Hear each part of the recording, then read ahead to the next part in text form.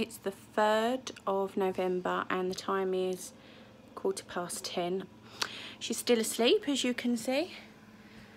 Not really wanting to get up for the day, but we've got a meeting in a minute, so I've got to get her out.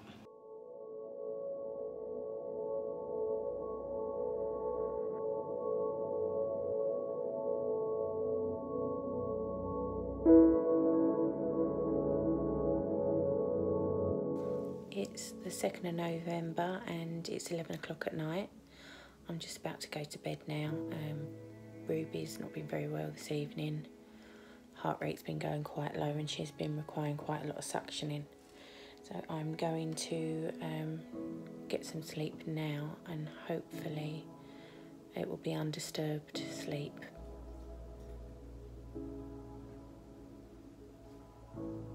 Hello there. Apparently there's no nurses in their office, so I can't talk to them about the probe, but they're going to give me a call back, and then the palliative nurse, they're going to get a message to give me a call back. We'll see. I've still not had any reply from the community nurses or the palliative care nurses, or nurse, but I'm really mindful of the fact that they are an amazing service. The nurses are wonderful, wonderful people, and our palliative care nurse, she fights so much for us and she goes above and beyond what really she should do. But they are stretched so thinly that their service obviously isn't working.